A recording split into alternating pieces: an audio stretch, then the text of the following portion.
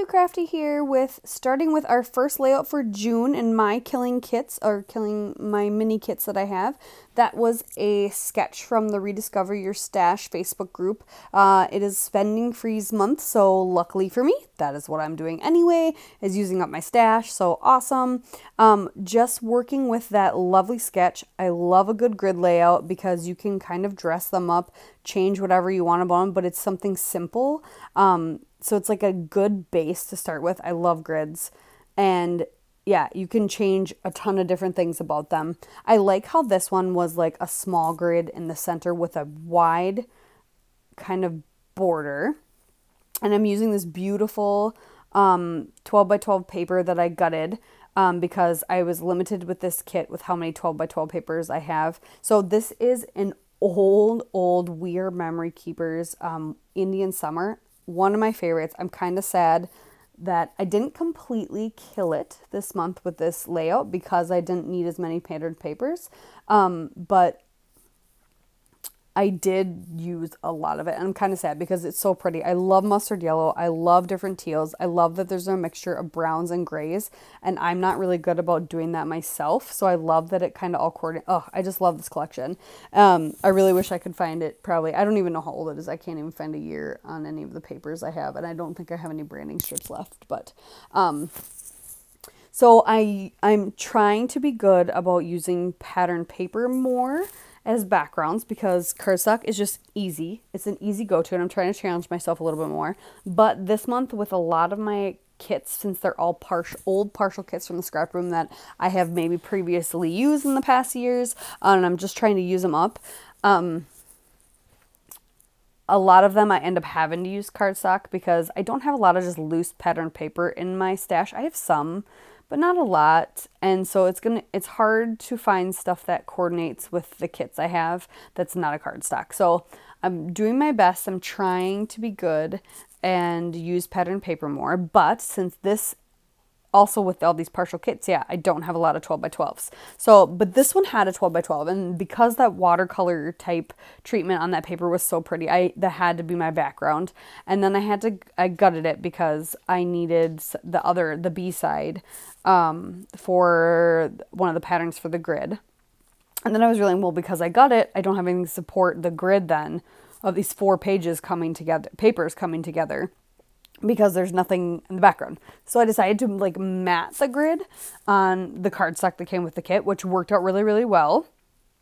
And I don't know if you've noticed, well, watch first here. I go crazy with my tape gun, and I'm not sure why I did that because I went way wider than what I needed to, and now I've got tape everywhere. So you're going to watch me fuss with that for a little bit.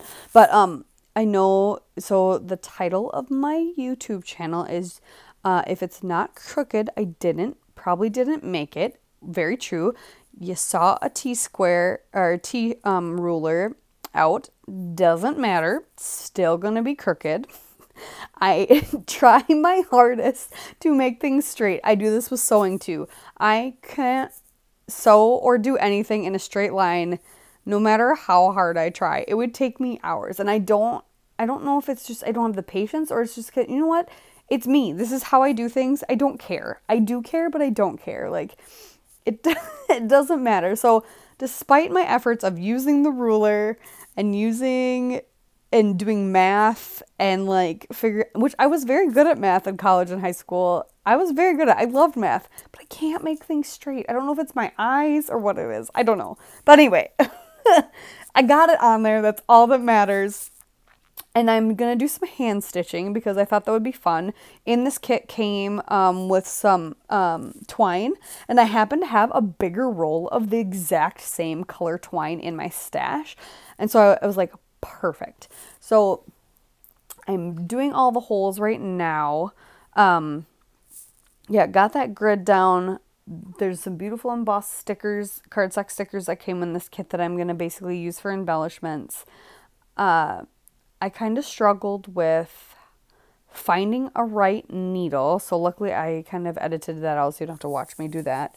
And then in the sketch there was a circle element, kind of where the title was, but I had this beautiful, I love a good frame, and I love hand stitching and any kind of, actually machine stitching too.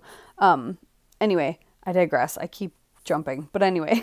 So I decided I would add some of the hand stitching around that frame as well, and that'll be part of where my title sits. So puncturing holes in that as well. So yes, I can't sew straight. I can't do anything straight. If it's not crooked, I didn't make it. If it's not crooked, I didn't make it. Because if it's perfectly straight, there's no way I did it. Because no matter how hard I try. Anywho, back to where we were. So yes, trying to find a needle, because if you do hand stitching with all the threads in this twine, it's thick. It is so thick. And I am kind of anal retentive in the fact that if I'm going to thread the needle, I am not going to run out of thread in the middle of doing a stitching. I am not rethreading that needle. So I also edited me doing a lot of the hand stitching out because there was a lot of it I put on that needle, so I did not run out. And it was like the perfect amount. I was able to get around my grid, and then I was actually able to do the frame and just have maybe an inch and a half or an inch or two maybe max left total after I threaded. So I guesstimated right with that. But yeah, I love the hand stitching element, and I love that I used the twine instead because it's thicker than just like regular stitching. So I love that that's another texture on my layout. And so what's lovely about this grid is I liked it that it was more asymmetrical in the sketch.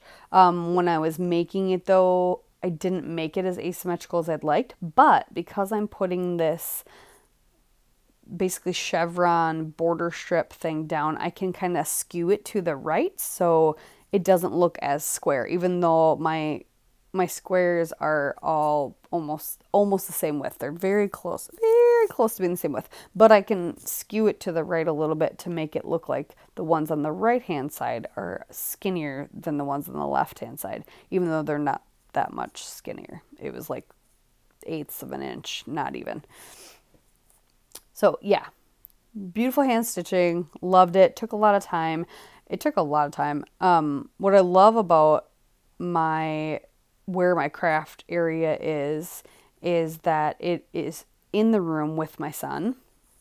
And you saw him make a little cameo there a while ago. He was setting his lunch, showing me he was done, but it's his playroom and it's my craft corner in the other side. And so a lot of times, and he is like his dad and his mom, we all like our alone time. We all like our just self time, like my crafting, scrapbooking, sewing, all that stuff is kind of my me time. He knows that. He likes it when I'm doing that because then he plays and then it's fun. We have conversations, we hang out, but yet we're not in each other's space because he sometimes likes to play by himself. Like he will not, sometimes he doesn't want me to play with him because I do it wrong.